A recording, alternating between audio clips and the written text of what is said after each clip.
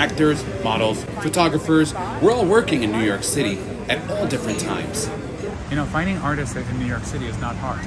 It's a rainy day, right? You think, hey, you know what? Nobody's out here, and nobody's out here. But you know what? Artists are working actually all the time in New York City. So let's find one.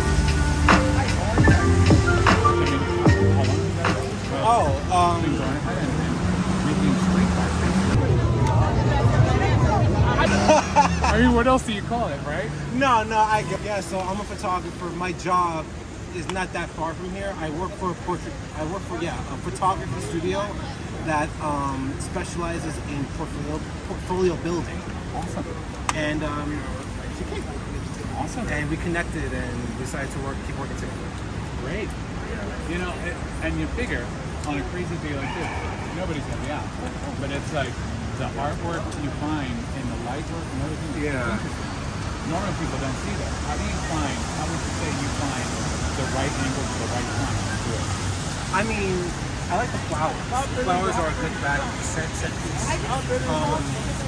It's just unfortunate because it's raining, the sun is not out. What I look for as a photographer is contrast.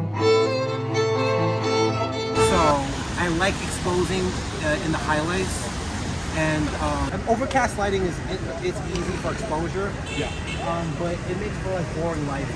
Yeah. So you have to like really look for like interesting scenes that can like compensate for boring lighting. Awesome. So I look for stuff like that. Amazing.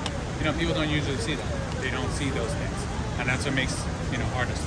Like we literally just now shot in the middle of the street. Oh yeah? Yeah. Oh, that's perfect. Awesome. And your name again? Blair. Blair. Victoria? Nice to meet you guys. Ah, perfect. Thank you so much. Nice to meet you guys. Thanks for sharing your time.